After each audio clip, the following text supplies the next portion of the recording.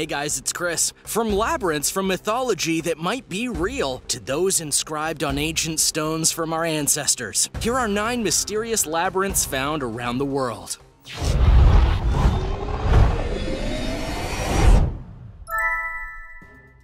Number 9. The Maze of the Minotaur. In terms of legends about labyrinths, perhaps the most famous is that of the legend of the Minotaur from Greek mythology. In the story, the infamous Minotaur, who's half bull and half man, was hungry for human flesh. Born out of punishment to the king of Crete, Minos, he ordered the architect Daedalus to construct a maze to contain the beast. A labyrinth so complex that he wouldn't be able to get out. And Daedalus was able to do the task, and the Minotaur remained in the maze and was fed young men and women from Athens who were sacrificed as tribute, until he was finally killed by Theseus.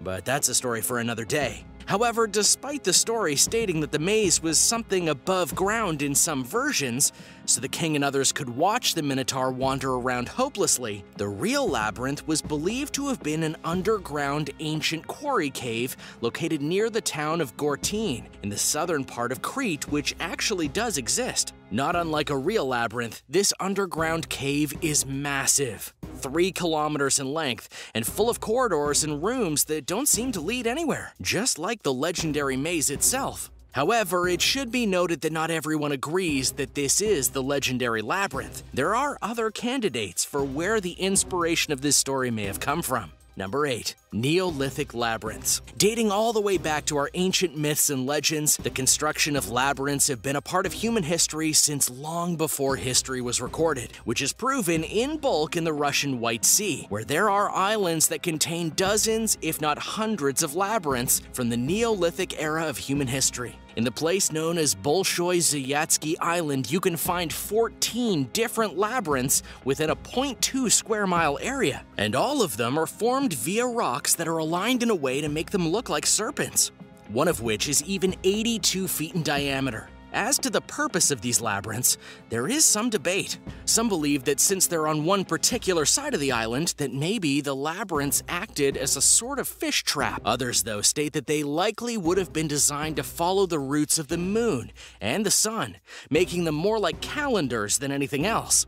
Just as interesting, both sides of the island have rock formations, but only the west side has labyrinths, while the other side doesn't. Number 7. Casa Grande. Within Arizona is a place known as the Casa Grande Ruins, which was discovered in 1694 by Padre Kino. He was on a journey to find the legend of the Great House, and it seemed like he did indeed find it. He detailed it as a 4-story building, as large as a castle, but while the ruins were fascinating in every way, it was what was on one of the northern walls of the place that got the attention of many. On the north wall was a labyrinth that was etched into it. What's more, this labyrinth was very complex in design, and it turns out that it matched a labyrinth that was etched into Crete coins from 2,000 years previous. So how did this labyrinth get drawn onto this wall in such a similar fashion? Many have speculated on this, including saying that it was just accidentally replicated, but many don't agree with that. If for no other reason, then the odds of a near-perfect replica being done on accident are kinda nearly impossible. The other suggestion was that pre-Columbian people made the labyrinth drawing,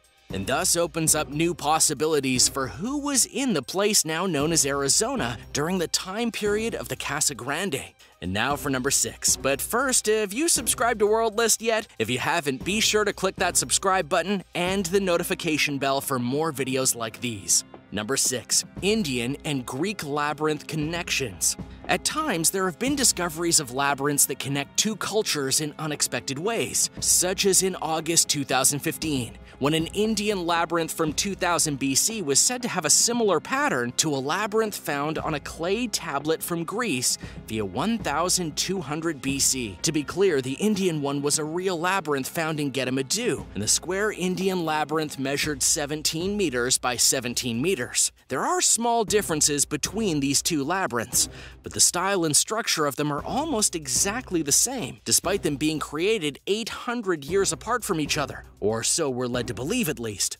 The Greek tablet containing the labyrinth image was from Pylos, and it's believed to be the oldest picture of a 7-circuit labyrinth that was put into clay.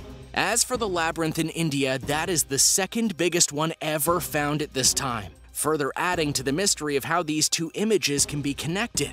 Could someone have seen the one from India and then gone and perfectly replicated in Greece? We don't know for sure, but I guess that's part of the fun of a mystery, right? Number 5. The Labyrinth Puzzle in Denmark. It may surprise you to learn that there are many labyrinths still being discovered in the world today, and oftentimes when they're found, they have archaeologists asking more questions than finding answers, such as one Neolithic labyrinth that was found in Denmark in 2017. More specifically though, they found palisades, which were the thing that enclosed the labyrinths in Denmark. Found within Stevens, the maze and its enclosing hold an area of about 200,000 square feet, making it incredibly large, and causing a lot of confusion among those who found it as to what the purpose of it was. I mean, wasn't it just supposed to be a maze? Well, usually it would have been. But the construction of the palisades were not typical in terms of dimensions and placements, making some believe that this could have been a special ritual place where the context and purposes of the rituals themselves were kept very much a secret. The truth of the labyrinth still remains a mystery, and there are no other structures like this found within the confines of Stevens as of yet, though the excavation into the area is still ongoing. Number 4. Labyrinth of the Blue Virgin. Another mysterious labyrinth that was found was located just off the coast of Sweden on Blå-Jungfrun. The island itself is now uninhabited, but can be found within the Kalmar Strait. On this island is the Trelleborg Labyrinth, a labyrinth that is very mysterious and has a deep history with the island that no one can fully explain. No one is really sure when exactly the Trelleborg Labyrinth was created, or who created it. There is clear evidence that this labyrinth was already built in the 18th century, and things such as ritual markings found in the nearby Blue Virgin caves state that it may have been there a lot longer than that. It's believed that it dates back to the Mesolithic Stone Age. What makes this labyrinth so mysterious in the eyes of many, though, is that it's on the island of Blå-Jungfrun, which has a deep history of being a place where supernatural events happen, to the extent that while you can be on the island to visit, you can't be there after dark, and you're advised not to detour off the paths that are already there. If the island is built on that kind of reputation, so too must the labyrinth, though many note that places in Scandinavia have similar labyrinths, and they're used for fishing or for trying to create good luck and fertility. The mystery continues, but this place would be cool to visit, wouldn't you think? Number 3. Chartres. France has many sacred sites attached to it, but few of them are more sacred than that of Chartres. This mystical site has been around for over 2,500 years, and with time came new expansions and additions meant to add more rituals and enlightenment to those who came. This included a labyrinth that was made in 1205 in the cathedral. The labyrinth itself was put into Chartres Cathedral, and no one knows exactly why it was put there. There are many speculations and beliefs based on the design of it, though. Mainly, it was an 11-circuit maze, one that would have you going into all 4 quadrants of the maze before reaching the center of it. This pavement maze is believed to have been walked upon by monks and those seeking enlightenment. At one time, there was a rosette waiting for them, indicating that they had reached enlightenment. It's also said that if the person was seeking repentance, that they would walk the whole maze on their knees. The labyrinth still remains in the cathedral, and it's been restored many times over the years. Number 2. Itoy and the Labyrinth.